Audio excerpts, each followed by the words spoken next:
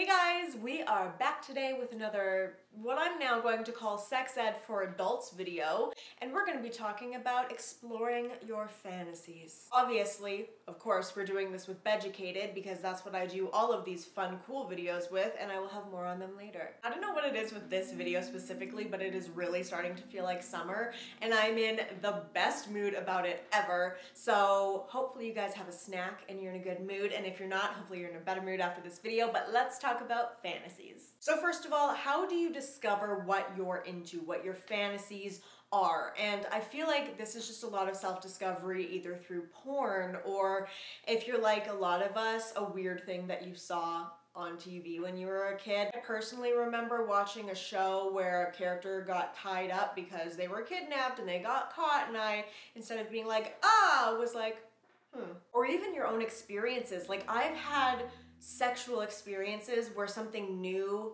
was tried and I could not get that out of my head afterwards. Like, I would just think about it nonstop, and it became part of my sexual repertoire. So if you're wanting to discover what your fantasies are, I think a really good place to start is like, what was your best sexual memory or experience? Like, if you're sitting there and you're fantasizing late at night, or if you're gravitating to one kind of erotica or porn, or if you're going back to a sexual memory, what's the thing that you're stuck on? Is it the environment? Is it the outfit, the role play? Is it the situation? Is it a group of people? Like, what's the aspect that you're kind of stuck on? Like, for me, I tend to be more into dominant stuff. That's kind of the common thread through all of my fantasies, is just something that's a little bit more dominant. And I explain that to people as I'm a very type A in control person of my life, of every aspect of my life. So it's nice when in certain situations with certain people that I have a level of trust with,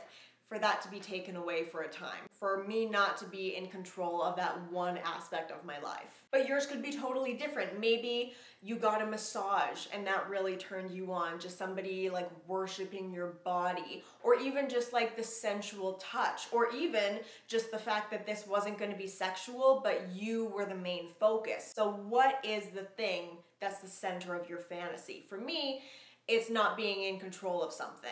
And fantasies don't always have to be something that you really, really want to experience in real life. Some of them are just to stay in your head. And some of them are things that maybe you would want to try, but then you do try it and you're like, never mind, that's a head fantasy. And that's okay. As long as you and everyone else involved are safe, sane, consensual, legal adults, it's fine. And of course, so many of these tips have come from Beducated, which is a sponsor of today's video, and I will link them down below. But if you don't know what Beducated is, it's basically also sex ed for adults. They've got all of these videos from experts in their field, hundreds upon hundreds of them, on things like sex and relationships, blowjobs, handjobs, fantasies. And it's a really safe way to explore and up your sex life in the safety and comfort of your own home. It's also an incredibly inclusive space. And I also have a coupon code that I will have down below. It gives you 40% off a yearly pass, as well as 1 day free, so you can try everything with no money commitment. And they have a money back guarantee. I will have everything linked down below.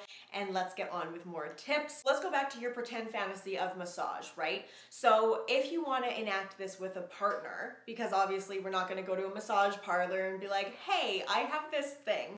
You're going to do this in the comfort and safety of your home with somebody who is also consenting to this fantasy, right? We're going to talk about the boundaries and the fantasy, and this in itself can be incredibly hot, this communication with your partner that you want to involve in this, because you're opening up to them in a way that's very personal, something that turns you on, which is an incredibly like intimate moment. And this is why I think finding the common thread for your fantasy and linking it to other things is really important, because when you're communicating what you want to your partner, saying, I have a massage fantasy, they could just be like, okay, we're gonna massage them and then we're gonna bang. But if it's more about like the sensuality and the calming music and the dark environment and your relaxation, and it's kind of the whole thing versus like, yeah, I rubbed your shoulders and then we were banging, you're not gonna get as much out of it if you don't communicate that. And then obviously we can play up the environment. So if that is your thing, you're gonna be laying on your bed, there's gonna be candles burning, massage music. You're gonna come in and undress to your comfort level,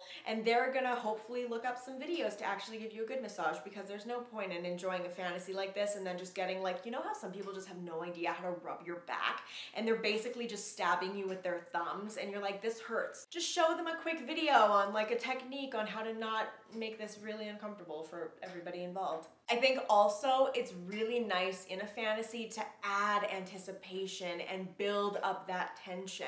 So we're actually going to massage, or in my personal sex life, we're actually going to be teasing and not give in to what I want right away. I think part of what makes a fantasy so hot is that you are violating these societal or your own personal taboos. The idea of giving up control, or the idea of getting a massage and then getting like absolutely ravished. There's something that like this wouldn't happen day to day, and there's something that's hot about that when you're sharing it with somebody that you really trust. And then there's also the power play and the trust aspect. And you can have a fantasy that you share with somebody, and it can be a fuck buddy, somebody that you don't know for sure.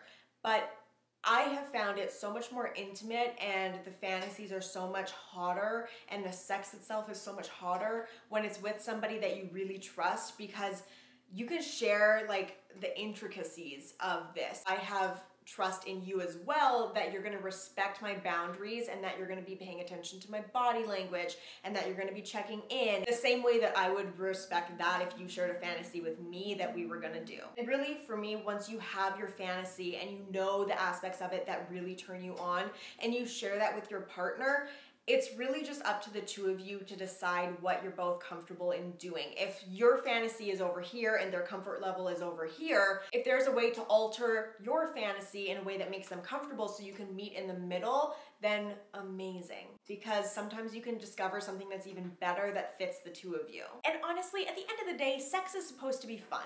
And this is a fun way to keep things fresh, whether it's role playing, whether it's like we're gonna try sex in a hotel or out camping or in a secluded location, or we're gonna just try a bunch of weird positions, or we're gonna do like something that's a little rougher, or we're gonna integrate toys. Like whatever your fantasy is that you wanna share with a partner, amazing. It's just about communication and trust, as with everything else having to do with sex and sexuality and relationships, really. But if you want even more tips, make sure that you check out Beducated. They have a course all on fantasies, and I got a ton of stuff from this video in that course. I will have them linked down below with the coupon code to save you guys a bunch of money, and I will see you all very soon. Let me know what else you want to hear about for next month's Beducated video, and I will see you later. Bye, guys.